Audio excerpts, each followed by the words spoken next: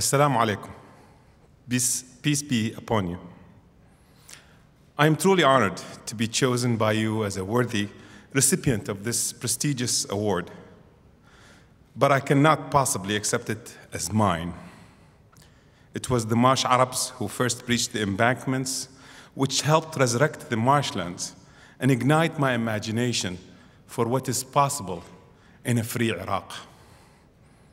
From the day Saddam fell, and with Iraq slowly rising out of the ashes of destruction, my team, the team of Nature Iraq, comprised of remarkably talented, passionate individuals who, despite risks to their own personal safety, have fought to protect the beauty and the splendor of the marshes and their headwaters in the mountains of Kurdistan. With patience and a sense of humor, my team at Nature Iraq have worked in an incredibly difficult situation to accomplish what some expert called impossible before the fall of Saddam. On their behalf, and in recognition of these future leaders of environmental activism, I accept and celebrate your award.